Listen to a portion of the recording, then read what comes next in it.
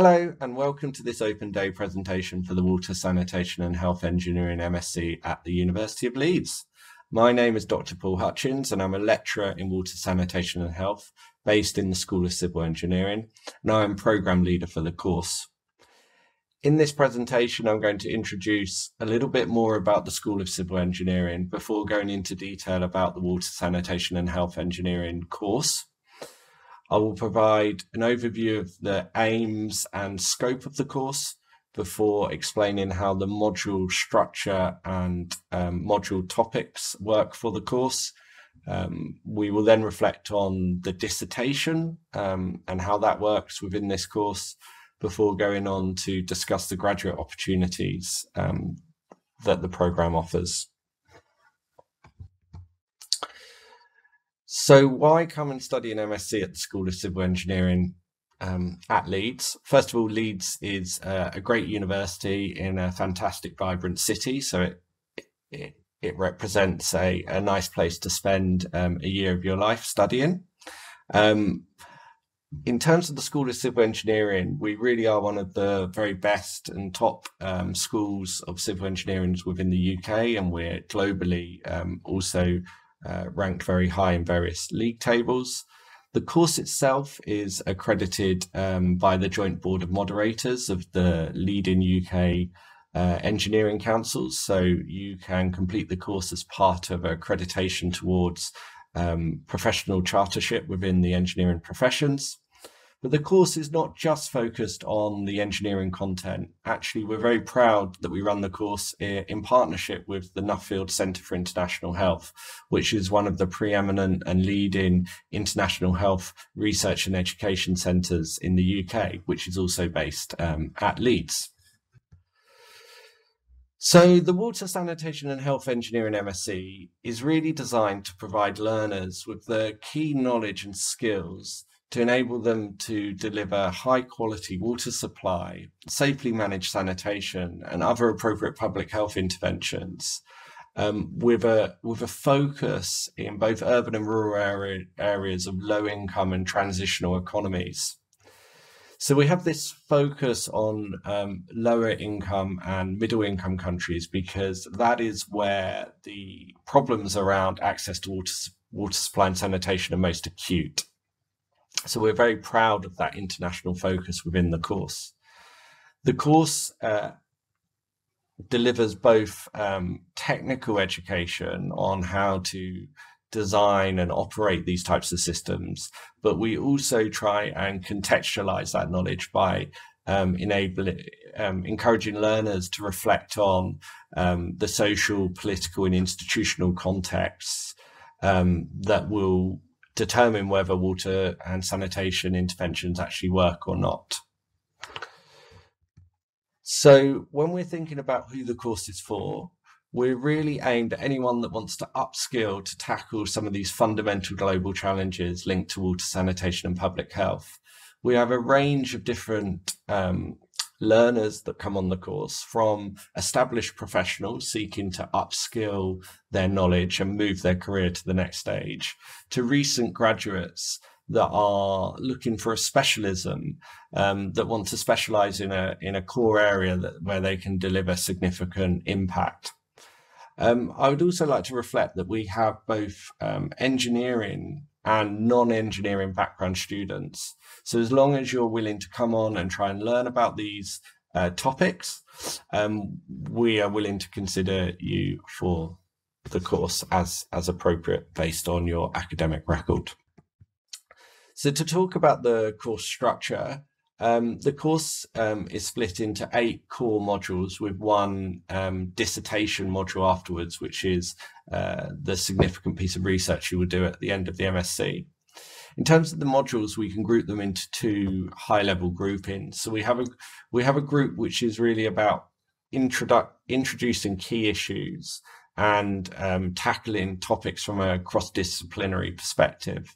And so within that space, we have the key issues in international health module that introduce students to key topic areas such as epidemiology, global health policy, to try and contextualize some of the challenges we're working on.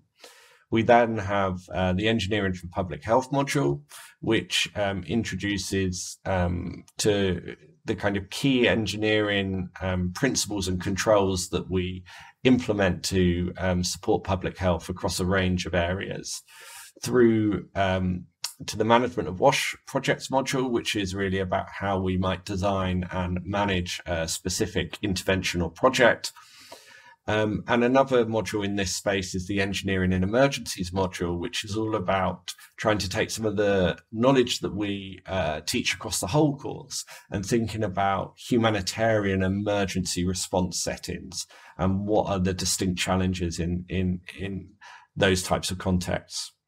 We then also have 4 modules which are focused on particular sector technical areas.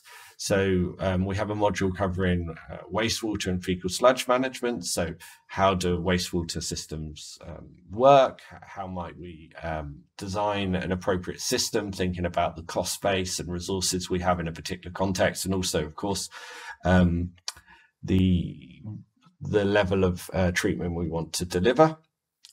We have a module on water resource management, thinking about water within the environment and how we can capture and use that for delivering both human and biodiversity benefits.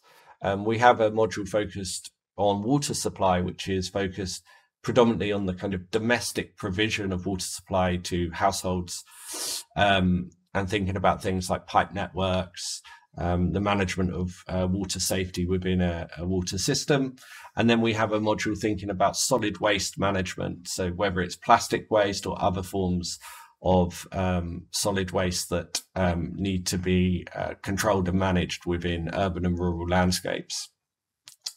After that, students then undertake an MSc dissertation. The dissertations can include studies with primary data collection, often involving international travel.